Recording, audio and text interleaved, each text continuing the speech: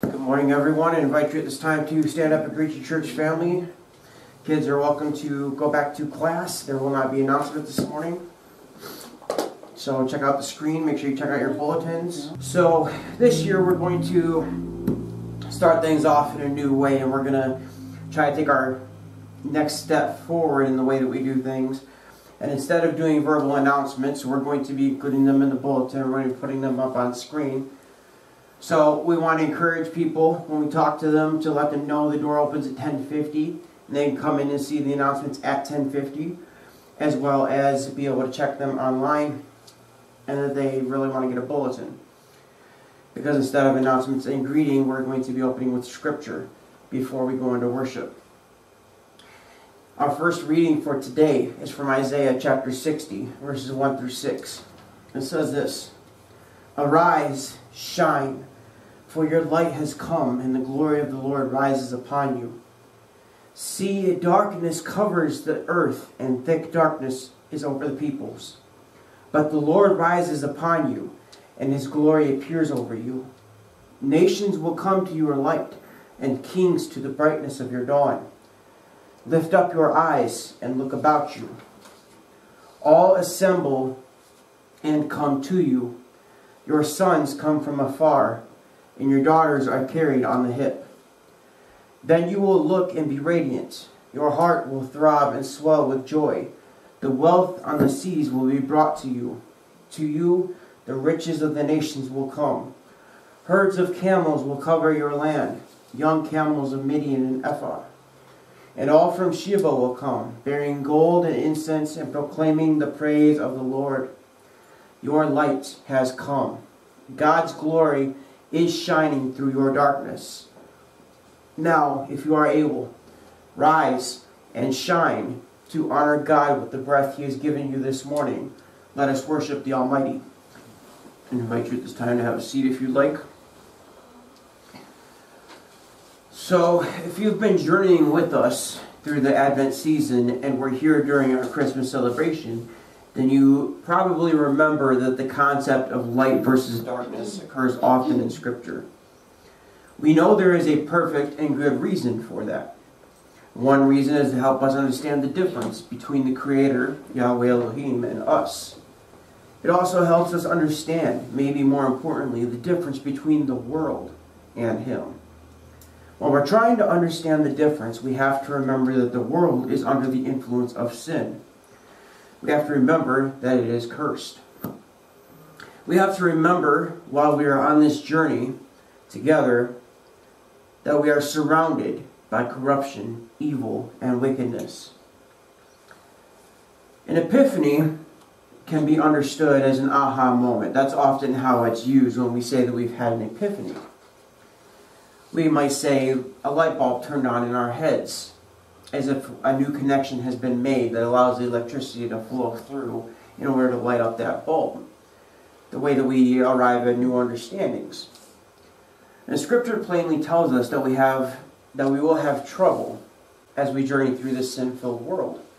But it tells us as well that the light of the Savior is there to be our encouragement. Our Savior, the Savior, Yeshua, tells us to take heart because He has overcome the world in which we will have trouble. The season of Epiphany, as recognized in the traditional church, begun in the 4th century in the Eastern Church. And the way that they used to celebrate it and observe it was focusing on the arrival, the manifestation of Jesus into the world, and then they also would focus on His baptism as part of that. The season of Epiphany is supposed to mark the end of the Christmas season. And actually, the first day is supposed to be the end of Christmas after the 12 days of Christmas, which I believe is January 6th on our calendar, is how that ends up. Now, there are other things that ended up being a part of the season of Epiphany, including the Feast of the Magi. That's something that was added by the Western Church in the 5th century.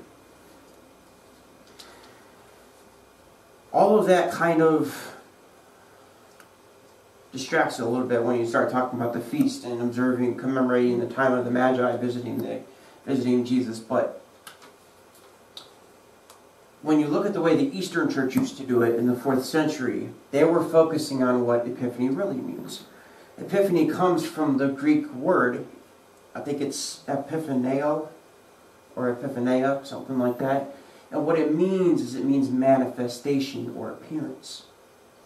So when we open our eyes with that new understanding and realize that the way that we've been using Epiphany in the English language is not accurate, at least to the Greek, for how it is supposed to be understood, then we start to realize that the season of Advent was about preparing for the arrival. Now the season of the Epiphany is reflecting on the Savior that has manifested and that is here. This is a time of reflection, a time to continue to anticipate as we continue forward following the lead of God, as we journey through the life of Christ and we reflect on that. So Christian, during this time, grab hold of your God. Grab hold of His Word. Stay strong in spite of the temptations in this world. When you see the shiny things around you, the things that promise you relief or pleasure, know that it is a hollow promise. These promises may bring you a temporary feeling of relief or pleasure, but these don't last. These fake solutions only leave us hungrier. Think about what you are stealing from God and your community when you reach out for the fake solutions. Think about what you could be doing with the gift of life He has given you if you would stop living in darkness. And when we think about our anticipation and our hopeful waiting and then the reflection on manifestation, these things have happened for you to give you a new opportunity. Our first scripture for today showed us that people would come to us if we are God's people. If we do not have people coming to us, then we need to spend some of that time in reflection and wonder, ask, am I shining the light well? Do I need to fix something? Is there something about me that is creating a stumbling block for others? Is there somewhere I may have misstepped that is leading others down the wrong path? That is encouraging people not to change or to be comfortable in not being okay?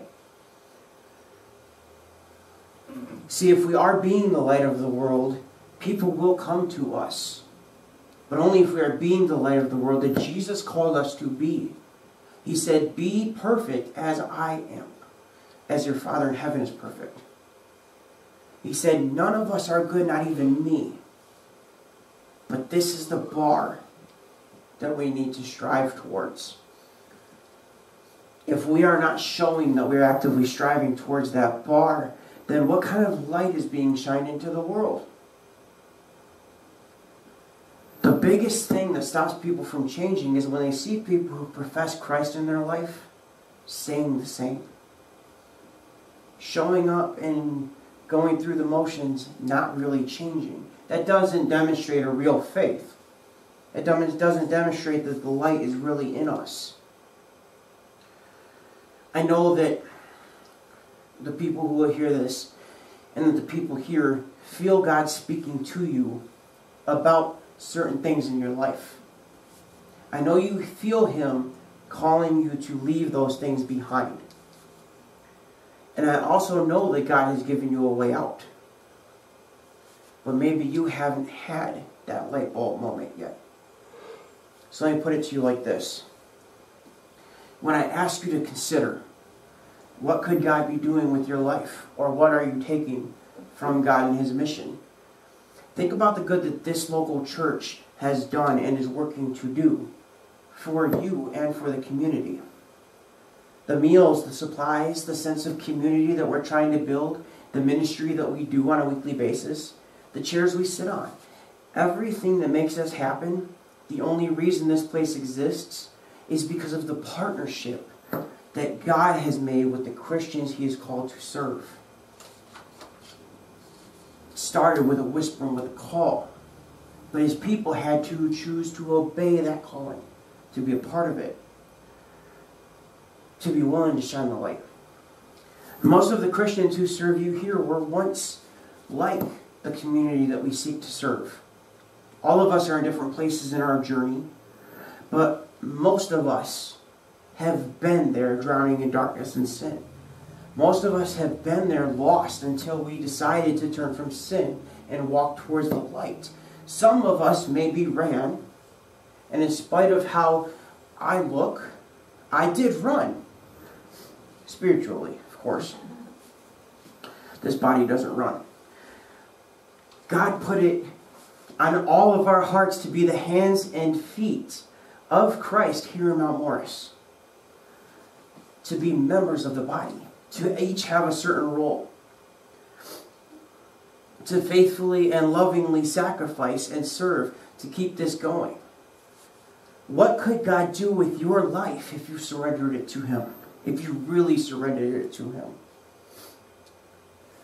Paul was a man who lived in darkness. It's as true about him as it is for us. Just because the date is different doesn't mean the world is different. We often stumble around in darkness like he did, without realizing that we in fact are in darkness. Paul had people killed believing he was doing the right thing. At 35 years old, whether you would say that's only 35 years old, as I'm sure some people here would, or you're thinking, oh my gosh, he's old. I think it's fair to say that I'm roughly middle-aged. But at 35 years old, God has blessed me with enough life, insight, and wisdom to experience these new dots connecting.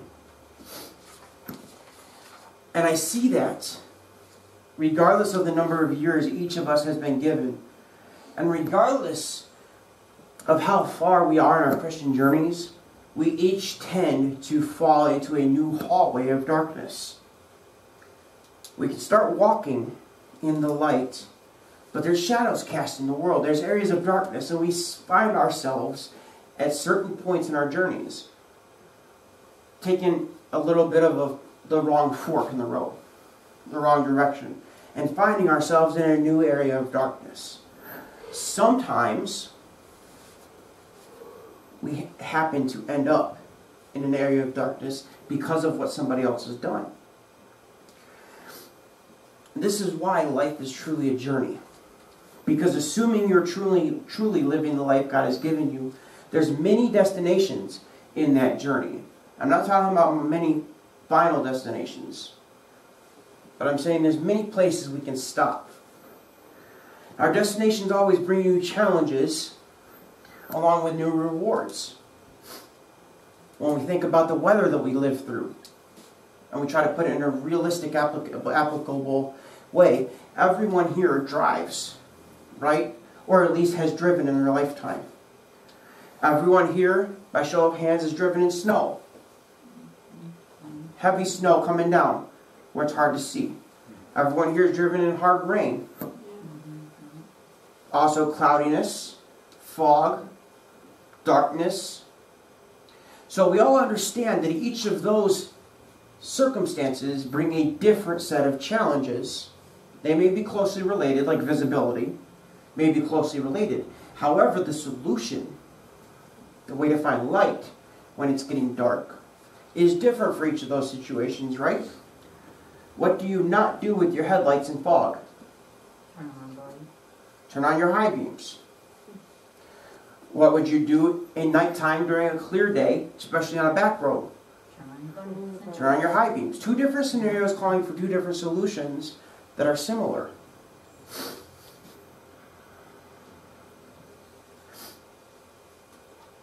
The thing is that our destinations, the best destinations, the places we're trying to get through when we get through the darkness, are all going to come with a cost. Driving a car comes with a cost, doesn't it? It comes with many costs. All of these challenges are opportunities for the devil to strike. They are opportunities for us to fail, to become lost, or to stumble. That's one way to look at it. But what if we chose a different way to understand it? That these challenges or tribulations are opportunities for God to have our focus. Opportunities for God to get the glory. How many times do we overcome a challenge and point to God in it? Versus saying, I did that. Opportunities not for us to fail, not for us to become lost or to stumble, but to succeed, overcome, find, and grow. If you don't go through these things and find your way through to God's way, then how can you talk about it later? How can you relate it to others later? We're probably going to make mistakes, maybe take some wrong turns while we're in the darkness, find out that's a dead end. But no just means what, church? Different way. Not right. Different way. No means next opportunity. N-O, next opportunity. No doesn't have to be crushing. It can be promising. By understanding that it hasn't happened because it's not the right opportunity, look for the next one.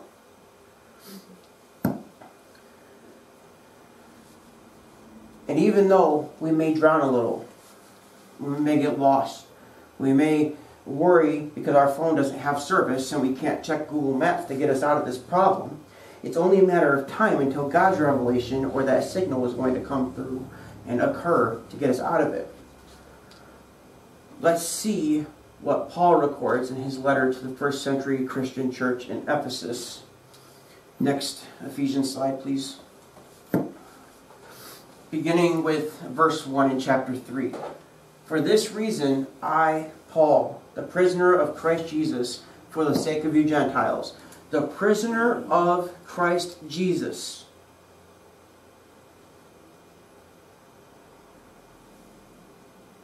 Can you be free and independent in this life?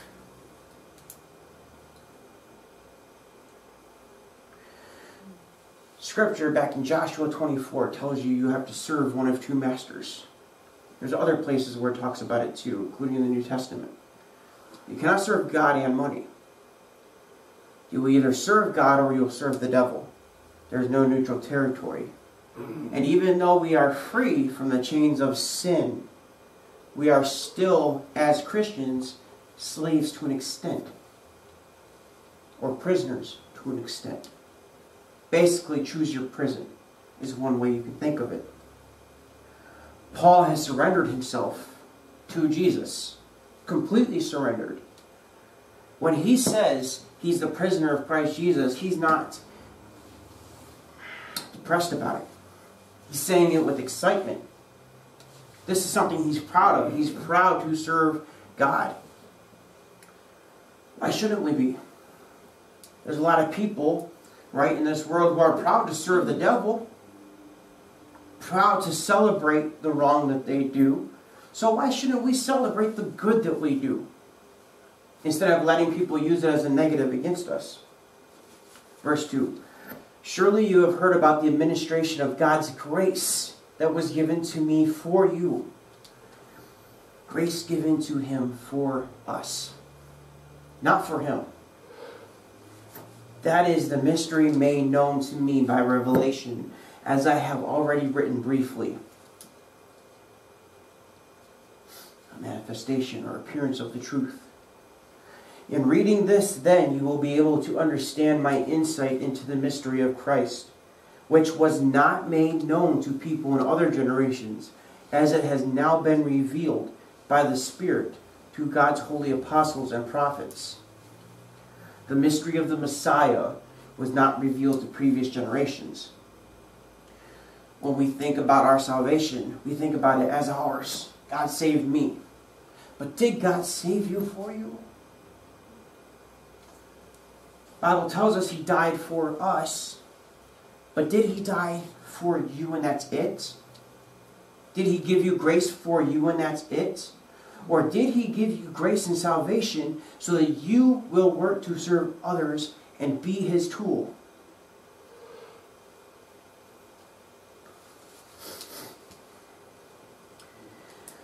The mystery began to be revealed about Jesus after his baptism, ministry, crucifixion, resurrection, and ascension.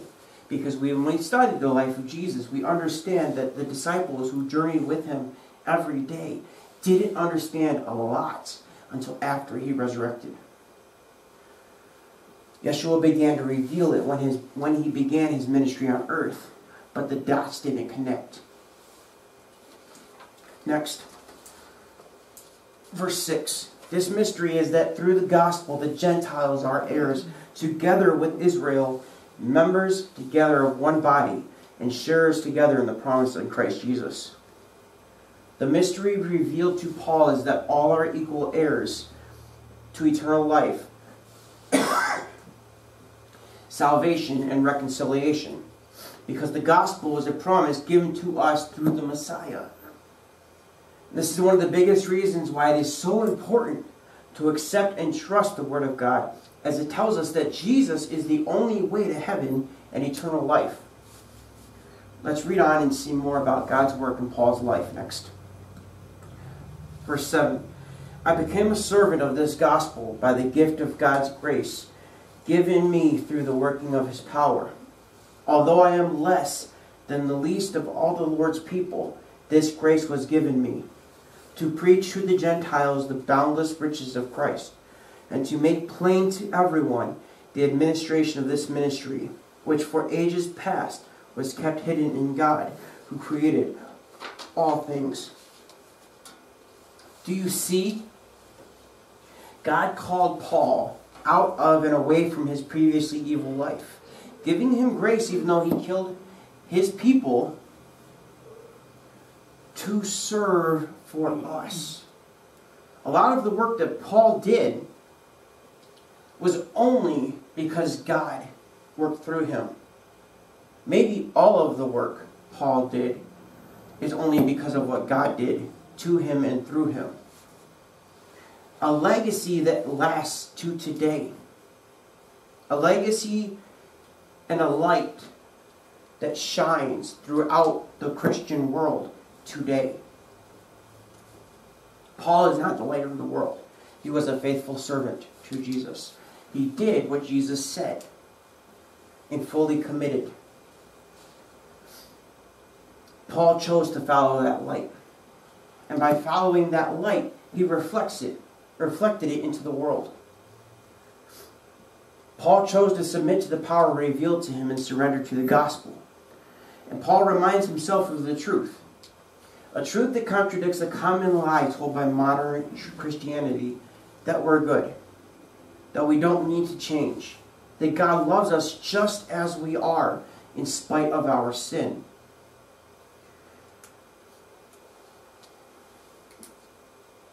He reminds himself of the truth, and he reminds us that he and we are less than the least of God's people. By remembering that it only happens to us, for others, because of God, we can guard against being prideful. We can guard against thinking that we're something special. God could use anybody.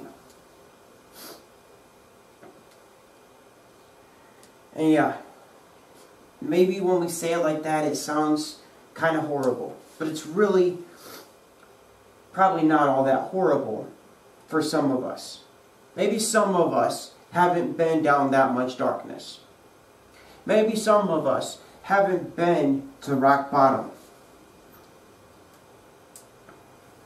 But just because our journey's been different, our starting point was different, doesn't mean that we are more worthy or less unworthy of God's grace.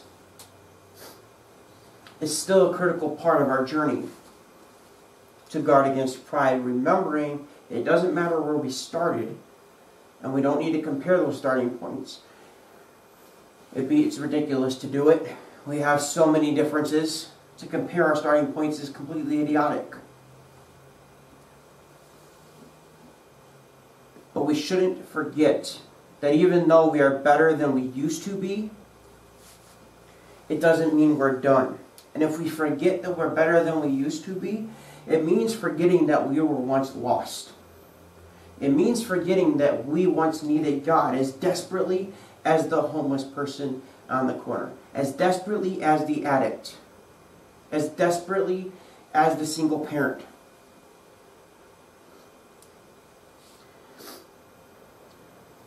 And when we forget that, it means that we forget who's responsible for changing us.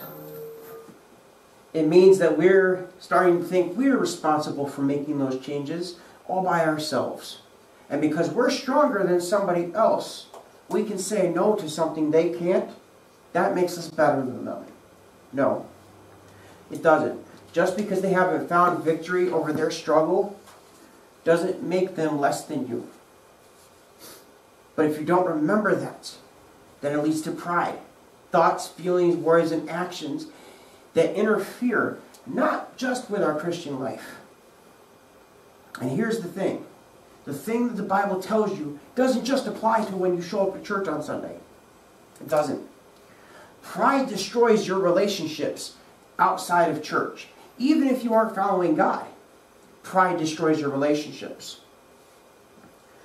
It stops you from being patient with others because their thorn is something that you think is ridiculous. It causes you not to be patient with the people who are a thorn in your side because they cause you the greatest irritation, regardless of how many times you've talked to them about it. It makes you forget pride. That you probably still have a thorn in your personality or your character that bothers someone else. It'll let you be blind to how you affect others. And we'll talk about lack of social awareness. Just completely ignore the way that you affect others. But you're upset at somebody else because they did something that bothered you. Without taking time to reflect, what am I doing to bother others? Because most people are cowards. Most people won't tell somebody that they bother them. They think that pretending like everything is fine is the way to deal with it. But you have a responsibility when God shows you something, truly shows you something from Him, to share it. A responsibility to the truth. Because without that truth, without people being willing to accept that responsibility of sharing the truth, we wouldn't have this today. Next, continuing with verse 10. His intent was that now, through the church, the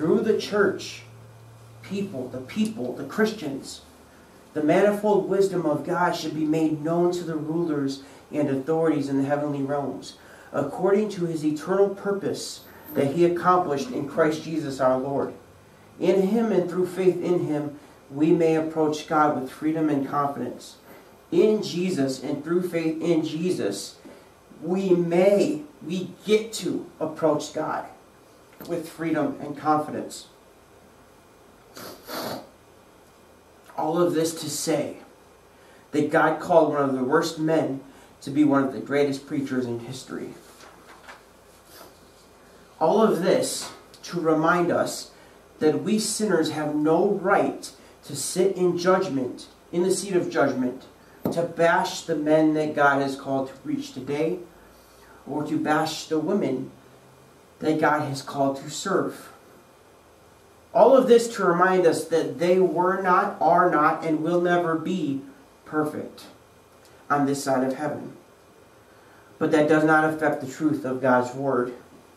We cannot avoid church citing the things that hurt in the past when there are plenty of people who, to put it bluntly, got over it and focused on God. If we're having our faith destroyed and our commitment to the church destroyed because of people, then our faith and our commitment was in the wrong thing to begin with. And we're missing the point. Solomon, in spite of his flaws and thorns, has been and is regarded by many around the world throughout history as the wisest human king of all time. This is true beyond those who accept and believe the Bible's supernatural claims. It is evidence when you've been blessed with your appearance of truth your Epiphany, whenever you hear his name or his wisdom referenced. Solomon was the son of David, and the proverbs given by God through him continue to serve as enduring wisdom to guide lives today beyond spiritual perspectives. If I remember correctly, I want to say it was Billy Graham, one of the greatest evangelists in history. I don't know much about him. I don't have really an opinion either way. I just know he was one of the biggest names in history as a Christian evangelist. Said something about reading through the book of Proverbs on a regular basis. So you understand that with somebody like that who reads the same thing over and over and over, that's the way you absorb it. That's the way that you start to make decisions based on what you're absorbing. This psalm we're going to read today is attributed to Solomon as the author, but it concludes as if it is David's final prayer. It concludes as if it is David's final prayer. So with that in mind, let's read some of the verses and remember this prayer from David for his son, and take notes of these verses today so that we can and should understand more about how we should pray as we wait with hopeful anticipation for the return of the King. Next, verse 1. Endow the king with your justice, O God, the royal son with your righteousness. May he judge your people in righteousness, your afflicted ones with justice. These first two verses can be prayed today like this. This is not the exact way to pray. Just an example to help you connect and put it into practice. God, bless the judges of this world with spirits of righteousness. Bless them with your justice and guide their decisions over this world according to your justice and righteousness. God, deliver those who suffer through the people that you have allowed to be in authority positions in this world. David asks God to specifically influence his son, the new king, as David nears the end of his life. Next. Verse 3. May the mountains bring prosperity to the people, the hills the fruit of righteousness. May he defend the afflicted among the people and save the children of the needy. May he crush the oppressor.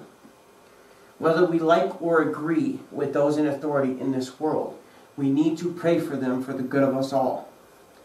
We can pray these verses like this today. God, give us all that we need and bless us with prosperity from your land. Defend those who suffer and rescue your children. God, destroy and remove the wicked in the world and the devil behind them that seek to oppress us. While David may be referring to specific earthly figures who bring oppression, we understand from godly revelation that the oppressor of the world is really who? Who's the real oppressor of the world? Yes, Satan. Next. Verse 5. May he endure as long as the sun, as long as the moon, through all generations. May he be like rain falling on a mown field, like showers watering the earth. In his days, may the generous flourish and prosperity abound till the moon is no more. May the kings of Tarshish and of distant land shores bring tribute to him. May the kings of Sheba and Seba present him gifts. Next, may all kings bow down to him and all nations serve him. For he will deliver the needy who cry out, the afflicted who have no one to help. He will take pity on the weak and the needy and save the needy from death. He will rescue them from oppression and violence, for precious is their blood in his sight. We can pray today that God will give us enduring, godly leadership and representatives. David's words may be turning to prophecy as these words conclude. He is probably, knowing his artistic inclinations, weaving in double meanings and hidden messages in this prayer. We can pray these verses today remembering that Jesus is the King who fulfills all of these qualities and will bring all of us salvation. Next. So remember that mankind waited for millennia. Thousands of years is what millennia means.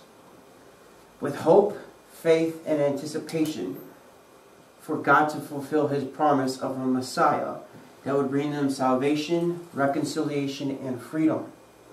But just because they waited and they had that very long journey doesn't mean they didn't make wrong turns into darkness. It doesn't mean they always walked upright. So take this message of hope with you from the light of the world. That as long as the breath of life remains in your lungs, so does your potential. So does your purpose for why God's put you here, why God has given you grace, why God has given you salvation, and why God whispers to you to change. There's a reason why. You don't have to wait and shouldn't wait until the number on a calendar changes or until the clock strikes a perfect time or perfect minute. As a matter of fact, don't wait for that. You can let go of the wicked life you know and embrace the life that God is calling you to with all of its potential now. Make a big, positive, godly change in your life today. Flush the alcohol. Dump and stomp the weed. Block the unhealthy sexual content from your life. Throw out one big thing in your life today and know that God will do big things in your life, even if you haven't seen it yet. Don't be scared to take that next big step in your journey now. If you need a support system, that's why we're here. That's why God called these people here, is to be that support system with you, to help you be strong as you change. Not to tell you it's okay to stay unokay. That's not a word, but I just made it up. You're welcome. It's not okay to stay stuck.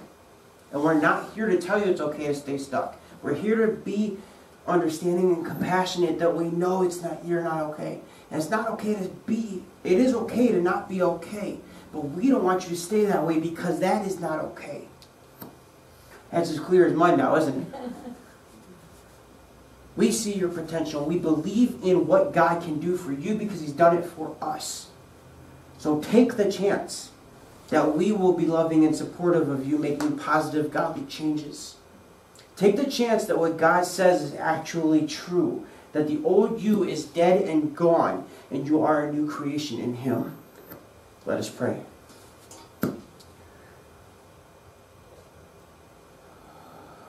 Lord, thank you for showing us your light, for preserving your word, for motivating people like us throughout history to follow you, for motivating people like us to change, to be a better light for you, a better servant to your mission and your kingdom. Thank you for continuing to give us this breath in our life, for continuing to provide us the way to come together and connect with you, for giving us all of the things that we need, even if we don't appreciate them all the time. Thank you for the things you bless us with that give us comfort, even though we take them for granted. I ask you today, you know each of our individual needs, to radically and powerfully give us strength, clarity, and wisdom to know what to do next. Make that decision and stick with it. Let us be brave enough to step up, to be honest about what we struggle with, to try to make those changes, to ask for help. Let us be compassionate enough when somebody asks us for help to be loving to them, to be a part of their solution, not a part of their stumbling block. Bring the people and the resources here that you need and you want for your kingdom, and to help us be the best support system and the best light that we can possibly be. No, wait. Don't let us be the brightest light. Let us be the best candle holder for that light that is you, Lord Jesus. Shine it through us and through the work that you do here through your people. Keep us safe as we go through this week. Show us the opportunities where we can speak life and love and change into the people around us in our circle of influence. In your holy and awesome name we pray. All God's people said, amen. I invite you now at this time, if you're capable, to arise and shine or a light unto God by using the breath in your lungs to praise Him one last time.